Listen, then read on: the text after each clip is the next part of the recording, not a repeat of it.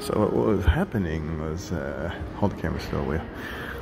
So what was happening, there was like a car backing out, and there was like a little girl standing right behind it, completely unaware that it was like backing right into her. I mean, they're fine, it's okay.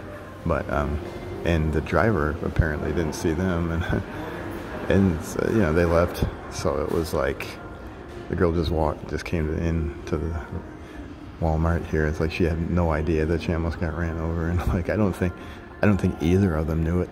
I don't think the driver knew, or the rider, or her. It's like, well, okay. Well, as long as everybody was okay. But I don't think either of the three parties involved had a clue what even happened. Neither of them saw it. Anyway, blah blah blah. Blah blah blah. Well, yeah, better things to talk about. There's a doggy in the car. Can you see that? Alright, well, we're gonna come home here.